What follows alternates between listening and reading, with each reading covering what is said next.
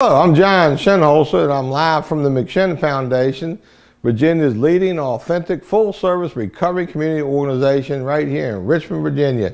And I'm going to bring to you another little chalk talks on some of the things that's wrong with our system and what can be improved. Now in Virginia, for example, these little exits right here are going to stand for 100,000 Virginians that need help from substance use disorders. And we got roughly 700,000, let's see, I got one too many. We only got about 700,000 people in Virginia that need help from substance use disorders.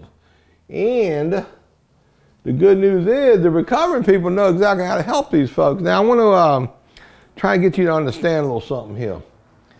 These 700,000 people right here, and you can go to like the Virginia Association of Community Service Board. You can go to the 2008 JLOC report done by the General Assembly. You can go to Department of Behavioral Health Developmental Services. You can go to SAMHSA.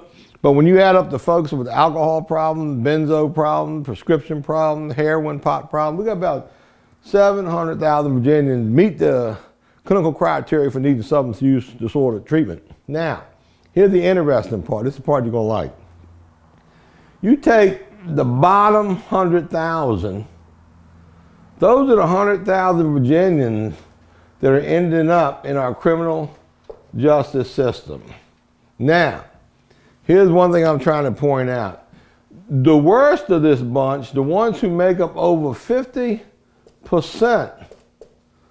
of our arrests in Virginia are going to be desperately seeking opiate addicts, meaning these are guys that are strung out on prescription medication, they got into heroin because it was cheaper, or whatever. These are the ones that are down inside your Walmarts and your Targets and your Home Depots and your Lowe's stealing from $300 to $1,000 a day. And it's just a matter of time before they get arrested and end up in the criminal justice system. Now, in Virginia, to arrest somebody, just to arrest them, get them to the jail, keep them 2, 3, 4 days, we're spending over $5,000 per arrest. And now, keep in mind that bottom percent, that's your frequent flyers. These are the ones that come back over and over and over. The rest of these 600,000 people that need help, they're full-time employed, they're holding it together. You know, some of them got money, they can go away to rehab. Some have insurance, but they're not at the level of the need. Now, most of these folks right here, over half of these people, if they could get opiate detox, a 5-day buprenorphine step-down detox from opiate, they would get it. Now, over here, the McShin Foundation, partnering with Clean Life Medical, can provide opiate detox, 5-day opiate detox for $350. So our politicians, basically our board of supervisors, I mean, I'm talking all 120 jurisdictions in Virginia, they're making a conscious decision to spend $5,000 per consumer instead of $350. Now, if I was a taxpayer, I'd be pretty upset about that.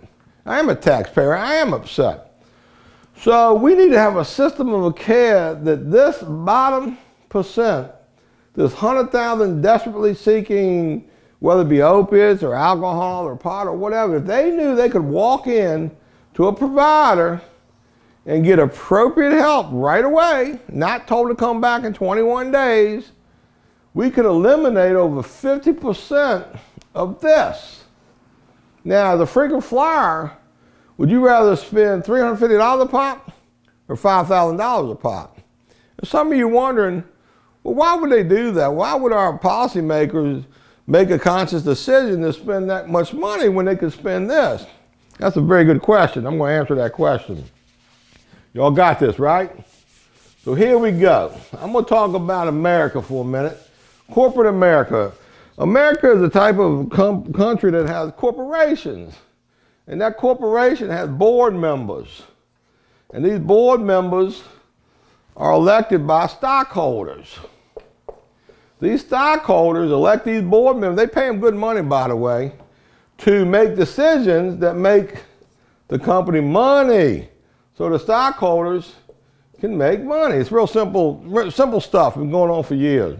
Now, if these board members took bribes, let's get over on this side here for a minute. If they took kickbacks, these board members, let's say they were taking money on the side, okay? They were diverting profits from the stockholders, okay? Even though they're getting paid good money to make good decisions, they're greedy, but they're getting money over here. They conspire to defraud the corporation. Well, in corporate America, when these board members get caught defrauding the board and the stockholders, they get arrested. They get brought up on conspiracy charges, wire fraud, all kinds of crime. They go to white-collar jails probably. And they get fired. They never get to work in that again. You got that picture, right? Well, over here, we have board of supervisors, city councils. And they got supervisors and council members that get elected by the people. And they're supposed to see the people elect these folks. And they're supposed to make good decisions for the people. Well, these folks are making decisions not based on what the people want, but what the special interest groups and the PACs. These guys all got to run for election, and elections cost money.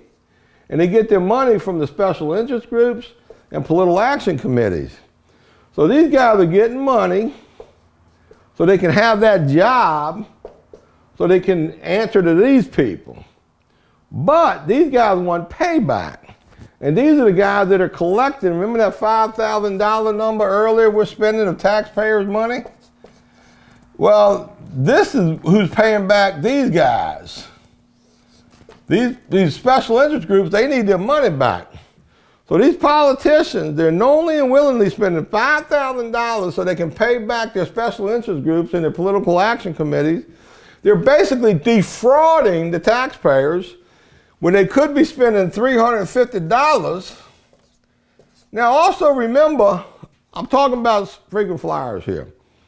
Keep in mind that when you spend $350 and you run these 100,000 people through recovery-oriented systems of care run by the recovering community, not only do we increase public safety overnight by getting these consumers off the street because they're volunteering to come get help, but will we reduce recidivism? Not so many of them will go reoffend because some of them will actually find recovery. But these guys can't have that because most state agencies, they're growth industry. They want to grow their agency. So Department of Corrections and the county jail and the sheriff, they all want more money, more budgets, more capacity, more consumption. So they don't think like this. But here's the kicker. If these politicians, if they were corporate America and did what corporate America did, they'd be arrested. They wouldn't be allowed to have that position no more. But for some odd reason, in America, you're allowed to be a legal thief, a legal con artist, and the taxpayers, for whatever reason they like it, I haven't quite figured that out yet because they are the ones electing these folks. I just, I don't know, man. What do you think? Am I right or wrong? Anyway, that's probably enough information for today, but I'm going to double back on this sometime in the near future. We'll go over some more facts and figures and fun. In the meantime, stay out of trouble, stay clean, and I'll see you later. Thank you very much.